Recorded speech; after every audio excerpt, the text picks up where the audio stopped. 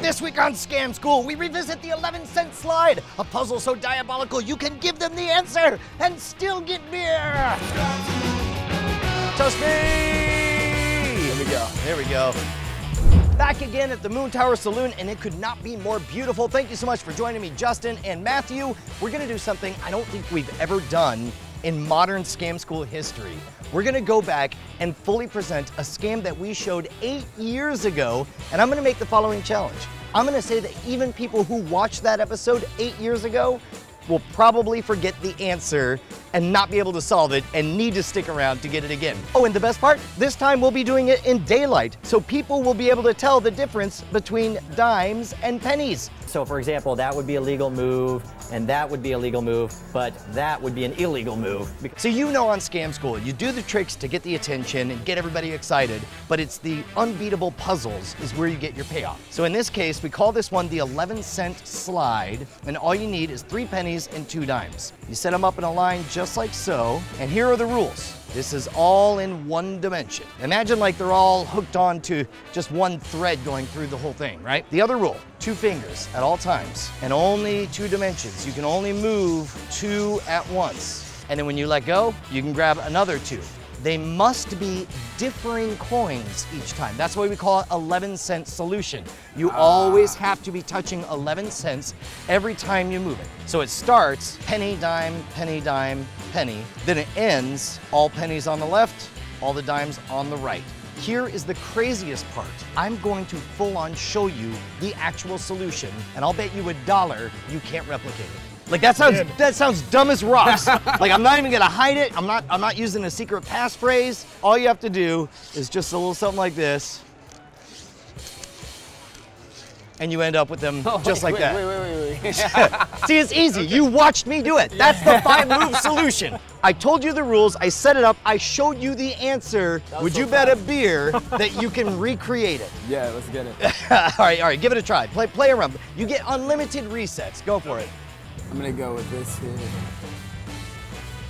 That's 1, that's 2, and then something, profit. Now you're in trouble. Oh, you can do it the wrong direction with 4. Do they need to stay in contact? You know, whenever somebody says, do they have to, what I do is I flip it around. I'm like, well, I do it that way. Okay. And it can be done that way. And by the way, before you ask, can I do this? That's fair. And I'll say, I didn't have to. and you know it's true because you just watched me do it. All right, so first move. You got this. We put them there. All right. Second move. All right, I'm gonna try this here. Okay. Why not? Let's try it. Yeah. All right. So here, I'll tell you what. This is the point that you can agonize someone, where you could say, maybe I went too fast. I'll do it one more time. Oh, wow. Just buy me a beer for this one time, and then after that, you can get that same beer back, because surely there's no way you'll watch the solution twice in a row and not be able to solve it, right? Right. So, all right, just promise me 1 beer, right? Worth it? Okay, right? sounds good. Okay, so it's a 5 moves. You just do 1, 2, 3, 4, 5. There you go, like that. All you gotta do is, the 5 moves, and I'll even tell you there's a 4-move solution. That was 1. I hope I'm close and you're just laughing at that. I'm laughing because I've never been so ballsy as to show the answer twice and still be satisfied with how it's coming out. This is crazy. I will say you've earned a beer. And that's the point. It's like we're all still friends here, but at some point it's just like I will pay you to just scratch this itch for me, right? Please. All right, toast me and I will reveal the secrets of the ancients. All right. And that's the way the news goes. And that's a wrap. Boom. Not so fast, Brian. We still have to do a domain ad. A domain ad, sure. Domain.com is fast, easy, reliable. Well, you can't just talk into it anymore. Labor union laws. Now you have to do it while you're juggling, but only while you can maintain the juggle. I don't know how to juggle. It's a thing that you have to do now. Look, Also, why do you have juggling balls? And these look very well used. You know, I'm up to date on all the regulations. You're fully union compliant? I sincerely don't know how to juggle. Yep. See, if you need a, this might take a while. If you need a domain, damn. If you need a domain, go to domain.com. They got fast, easy. 99.9. Deep breath. Get a domain. Get a domain. 99.9% uptime. Domain.com. Domain.com. Get a domain at domain.com. They're fast, easy. Get a domain at domain.com. They're all right for reals. How do I not know how to juggle? Domain.com makes domain. Domain.com has fast, easy, reliable domains with no ads. Domain.com has fast, easy, reliable domains with 99%. I almost look like I did that on purpose. Fast, easy, reliable domains, 99.9% uptime. Promo code SCAMSchool at checkout. Get 50% off. Domain.com. Here's the beauty of this. Not only do I show you the answer, but let's say you had eagle eyes, you could replicate the answer since I showed it to you, and then say, well, good, that was the opening. Now, solve how to do it with only 4 moves instead, right? In this case, I double one because I first showed you the trick, and you bought me a beer just to watch it again, and then you still couldn't do it, and you're buying me a beer for the careful answer, right? What makes it hard to follow is the speed and confidence with all the moves, right? So what I do is I use a mnemonic that I have in my mind. It goes over, over, half over, swap, obvious.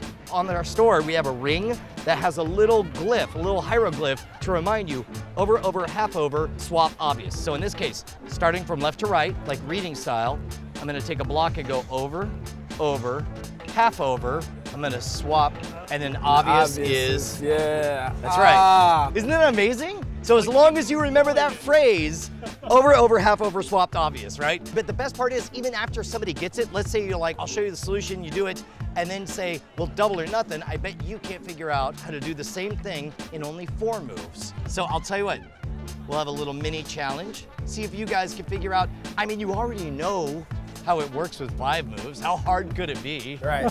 4 moves. Show me the 4-move solution. Oh, you want me to go first? Let's go, Matt. I believe in you. Let's go. That does not work. Time out. It suddenly hit me that I'm talking to 2 engineers. Exactly. Which means, number 1, you guys had to be extra pissed the first half of this. And number 2, I'm gonna be extra nervous on the second half of this now. All right, walk it out. What do we got? All right, so what I'm thinking is the way that he ended up with the swap, right? He had these 2 on the side, you know what I mean? He had a penny on the outside. Yep. So we gotta figure out how to make that move earlier. I'll tell you, the last 2 moves are the same in both solutions, but the first 2 are a new move that is not done in the 5-move solution. You have to invent a new move. Okay. And it doesn't involve twisting or punching me or demanding beer. Damn, that last one sounds good. Obvious. Swap. Something new. Nope. Swap, obvious. So, hold on, let's work Nope. backwards real quick. Where were we? Yeah. Are you ready? I'm just gonna give it to you. Yeah. All right. The one move you've never tried and you've gotten to this moment is a new move called big over. 1 big over, 2 big over. Oh my God. So, the 5-move solution is over, over, half over, swap, obvious, right? The 4-move solution introduces a new move I call big over, which is over with the buffer, big over, swap, obvious, and there you have it. Congratulations. Yeah, congratulations, sir. You're in. All right, here. You guys try to hustle me. Show me both versions. Basically the rules, this is one-dimensional. You have to imagine that these are all on a string. Yep. You cannot twist these around. Yep. You cannot lift them up. Yep. Do not pass go, do not collect $200. You got it? So within 5 moves, move these coins to where you will get them. Separated. Pennies on one side, Yes. dimes on the other. And you always have to touch 11 cents at a time. Got it. Okay, all right. Well, I'm sure that's impossible. There's prove to me that it can be done. It can be done in 5 steps. Now, here's the hard part, because you're going to be very nervous at this Right. point, because it's a cocksure play to just do it so fast in front of them and then be done. So you just got to be like, it's very simple. Look, 1, 2, 3, 4, 5. It's actually really simple. In fact, I'll show it to you. Oh, well, So, I really? mean, Okay, go for it. No! Matt, for the win. Let me try. You should try that. 11 cents. This is super hard, but I'll bet you there's no 4-move solution. In fact, there What? is. What? Here we go. All right, can you remember? Can you remember? Swap. Obvious. And you did it! Gentlemen, you're true scam artists now. Now buy me drinks. Pay your fee, your dues. Before some of you guys say it, yes, we did cover the 11-cent slide 8 years ago, but be honest, do any of you guys remember both the 4-move and the 5-move solution? That's the brilliant thing about it, is without those mnemonics, it's almost impossible to rework the math of how it goes. So speaking of which, I want you to send in your favorite bar scams, magic tricks, or any kind of puzzle to Brian@Schwood.com. And of course, we should be best friends over at Twitter.com/Schwood. There is no C in Schwood.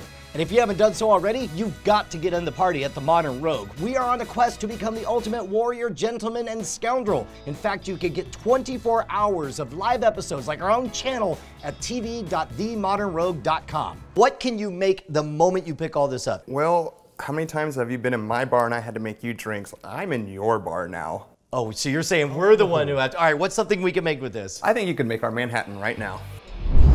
The coins don't have to be next to each other. Nope. Damn. I'm sorry, let me say, I don't have to do it that way.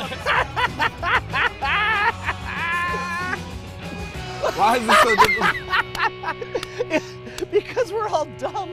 And there's people in the comments right now screaming it at you.